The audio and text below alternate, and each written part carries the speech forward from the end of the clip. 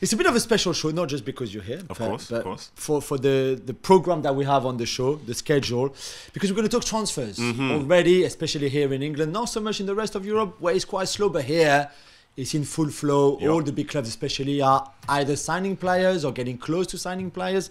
So we're going to talk about all your favorite clubs, everybody who's already signed someone or is on the verge of. And to start, I felt that we had to talk about the two biggest ones so far. They're not yet done completely, but it looks like Gvardiol to City and Havertz to Arsenal are very close. And they're the biggest in terms of the players involved, the money involved, and the clubs where they go involved, they are involved in those deals.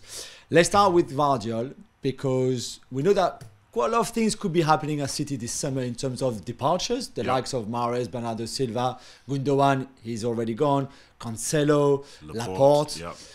Do you feel like a centre-back is something that can benefit the team and the squad and that Guardiola wants? I think when you see or hear the stuff about Laporte potentially leaving, then yes, you don't really like to see one leave and then nothing come back in. But it also feels like that's a section where they've been quite strong anyway. I think Ake did a great job at left back, and there have been times when Akanji's done it and so on. I thought maybe they'd lean towards more that side, but Gvardiol is one of the biggest prospects in sort of like world football at this moment in time. And if you can bring in someone of that sort of age, then you're not just buying him for 2-3 years. This could be a guy where, like other City players, where he's there for 5, 6, 7, 8 years. So I do like it. I'll be interested to see what Guardiola's sort of like go-to team will be come like October, November time, because at the start of the season it could be anything, But I think it's an exciting signing. I think the fee is the standard fee for whatever people can pay these days. But I like it. I like to see good players come into the Premier League and go into City as well. So I don't mind it. What do you think? So the price is around 100 million euros, we think, maybe like give and take, which I think for someone his age, as you say, is 22 years old, and there's been a bit of inconsistency at Leipzig in terms of what he does on the pitch. Yeah.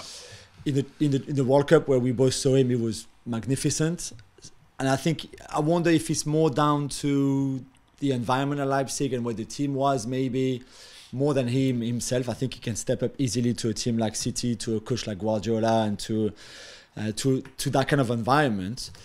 But it is a lot of money still. I think that if you lose a Laporte left-footed centre-back, you replace him with another left-footed centre-back, and right now there are not that many who are as good as Gvardiol is. Yeah. So if you're the best in Europe, which City are, you go for what you can find the best in Europe in that position that you want to strengthen, right? It makes sense. Yeah, it does make sense. You're right, though. Like, when you said 100 million euros, like, my eyes watered a little bit. but do you know what I mean? You can't... At some point in your life, you have to accept that the fees are the fees. Yeah. It's what people say they want to receive is what people receive, and that's just what it is. Like, at this moment in time, he's worth 100 million euros because somebody's prepared to pay it. Maybe in a few years' time, like, for where his game will be, they can sense the potential. He's 22 years of age, that's like... Completely. That's really good. I think it's interesting, the last time he played at City was in the Champions League game when they lost 7-0 as well. He had such a bad day. Yeah. But we've heard his name being spoken about for 2 years. Not everyone's seen Leipzig games all the time, but you can see that he is a great prospect. See how he did for Croatia at the World Cup. So yeah, it's a good signing. I think it'll be interesting to see, like, teams don't have one left-footed centre-back. City have him and Ake, Dutch international. Yeah. But I'm sure their business is not over. That's the big thing for sure. But just to finish on Gvardiol and City, there's something about the centre-backs or the defenders that Pep has signed, certainly recently. I don't count Mangala and people like that. But Ruben Dias hit the ground running and was magnificent from the beginning. Laporte had a really good spell. Now maybe less so, but Akanji, Pep has transformed him, and the team has transformed him to someone that Dortmund didn't want anymore, to an outstanding player. Ake, as you said, from Bournemouth to City to make the step up. And I just think that Wenger used to struggle a bit with defenders at times, or certainly centre-backs.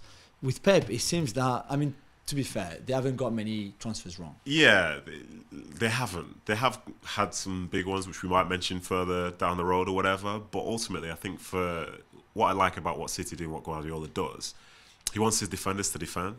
He wants them to play the right passes. He wants them to be aggressive in terms of how they defend. And he wants them to take pride in stopping the ball going into their goal. That mentality, it seems like it kind of left football for a little while. Because when you looked at sort of attributes of players, for some reason, when it came down to recruitment for a few years, like defending wasn't even the top attribute. They wanted someone that could play a diagonal ball, or somebody that could, you know what I mean, like drop into midfield or do all this stuff.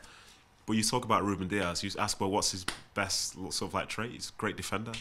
That's it. Yeah, that's it. The one-on-one. He's a great defender. Yeah. You know what I mean? And other players within that setup can do that. And as a consequence, then, like even when they're in possession, which is like 60% of the time in most games, they're not being asked to hit a 70-yard diagonal ball. They're not being asked to thread through balls to people in key areas. They're asked to be in the right place and to make the right decision, cover each other, be aggressive, try and win the ball back when you lose it, and ultimately just be there when it matters.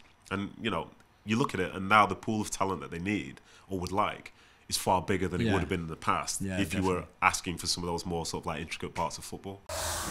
Well, thank you very much for watching ESPN on YouTube. For more sports highlights and analysis, be sure to download the ESPN app. And for live streaming, premium content, and let's not forget as well, ESPN FC 7 days a week. Subscribe to ESPN Plus.